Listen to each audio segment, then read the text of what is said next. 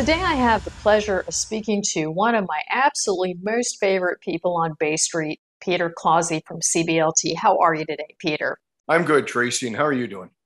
Peter, CBLT has always touted not only transparency, but how the pen is mightier than the sword and or a very big wallet. So let's start with the Chilton Cobalt deal. Okay, you Okay. just announced a payment for the Chilton Cobalt deal. Let's Yep. talk about this. So we say that the pen, you can make as much money with the pen as you can with the drill bit. In the mining world, M&A can yield a great yield for the shareholders, and we are proof of that. We've been around since 2011, 70 million shares out, never did a consolidation.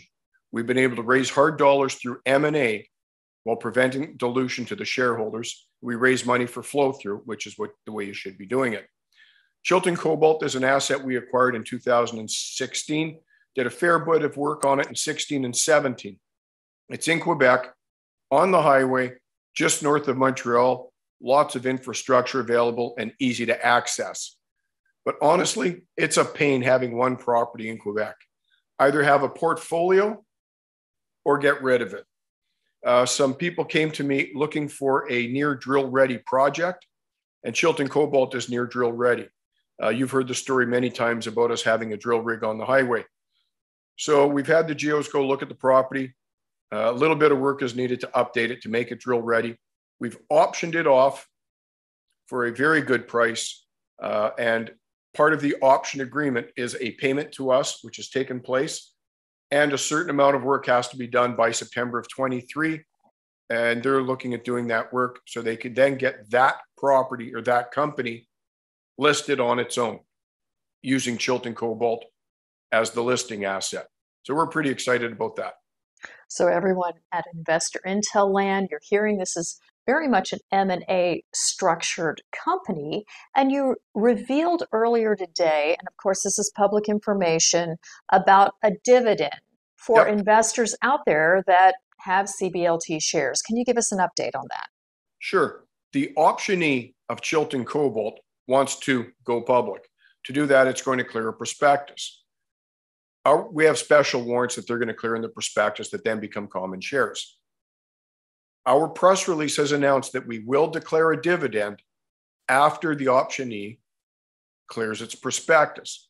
So we have not declared it yet, which means anybody who owns shares in CBLT up to that date will catch the dividend.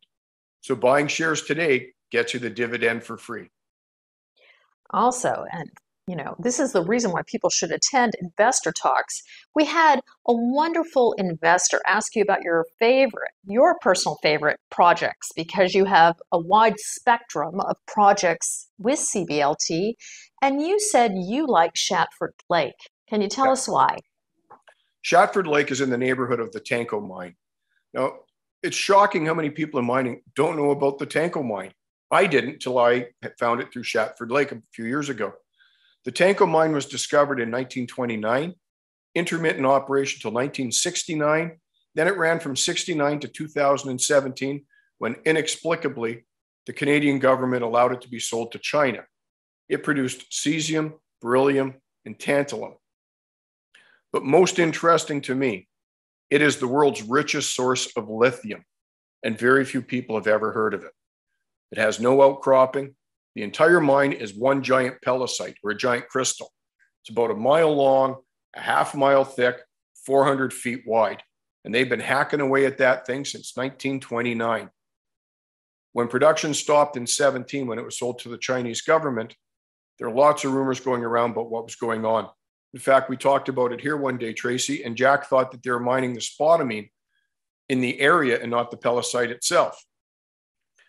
The latest rumor mill is that the Chinese government has installed a lithium circuit, and they're actually processing the lithium tailings underground, which is the richest lithium in the world. Salars in Bolivia run 800, 900 parts per million, and we get all excited about that. The spodumene near Thunder Bay runs about 200 parts per million. We get excited about that, but you need huge volume to make that work. The tailings underground at the Tanko are running 27,000 parts per million.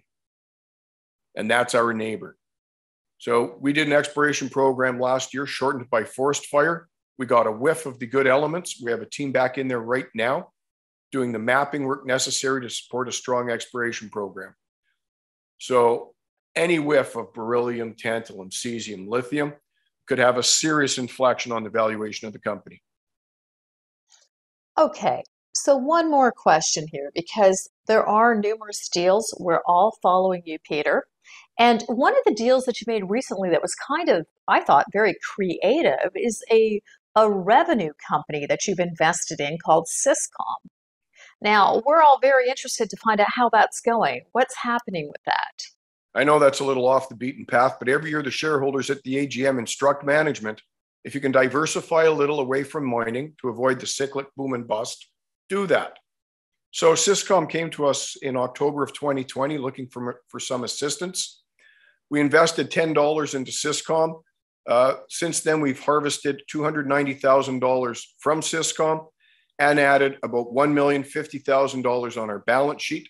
Syscom itself has been raising money at 55 cents a share. So if we did a mark to market, that'd be about $2.5 million on our balance sheet.